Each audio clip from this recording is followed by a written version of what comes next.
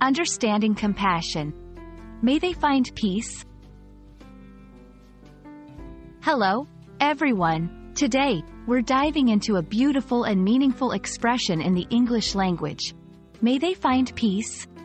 This phrase is rich in empathy and kindness, and it's used in various contexts. Our journey today will help you understand its depth, usage, and the emotions it conveys. Whether you're learning English as a second language or you're simply fascinated by its expressions, this video is for you.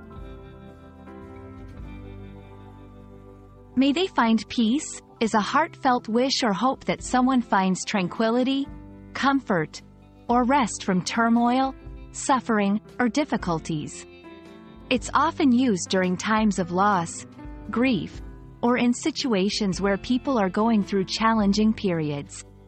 The word may is used here to express a hope or wish, not certainty, showing that the speaker desires peace for someone else, even though they can't guarantee it will happen.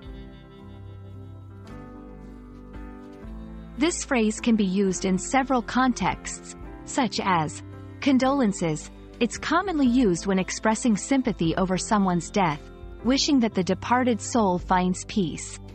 Support. You might use it to support someone going through a hard time, indicating your hope that they find relief or escape from their struggles. Reflection.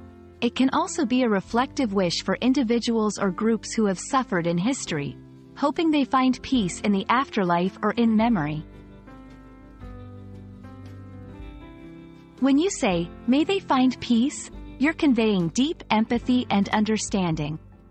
It's a powerful expression that carries emotional weight, showing that you care about someone's well-being and you wish them the best, even in difficult times.